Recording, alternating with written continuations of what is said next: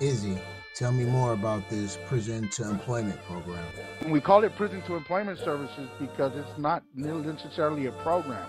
And we love not to say program because knowing our population, we deal with individuals that have been justice involved, and all they know is program, program, program. So we definitely want to take the stigma of the program out the way and just run with services.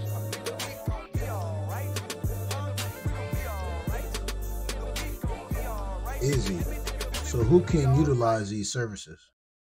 Under the San Diego Workforce Partnership umbrella does, we do pre and post release as well. It has a booking number 10 years ago. For any reason under the sun, they want to get some services, they qualify for our program.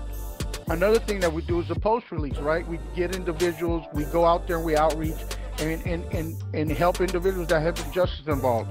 And just to give you a little information about our program, our only eligibility to get in our program is you're either justice involved or have been justice impacted.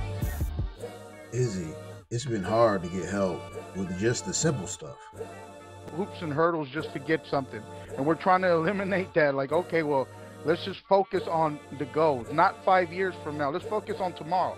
What are we going to do tomorrow? Tomorrow we're going to go get an ID, or we're going to get your I-9 documentation in order for you to work. How about a driver's license? Let's go ahead and do that. So it's called prison to employment services. So that means I can go to work tomorrow? To work tomorrow, don't get me wrong, but we need to find the right work.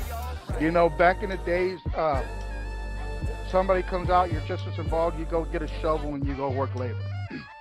We're taking that stigma out here in San Diego, and we're trying to take that stigma out literally everywhere, right? Because we have been successful in putting people back into their careers.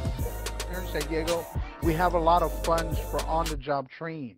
When we talk to our employers, they already know that they come in from prison to employment. Does that make sense? So we already shatter one barrier, right? Because my job is to go get these individuals, go get these employers, and let them know who we work with. Any questions? Any questions? I know I went a little bit too fast, but I'm just excited.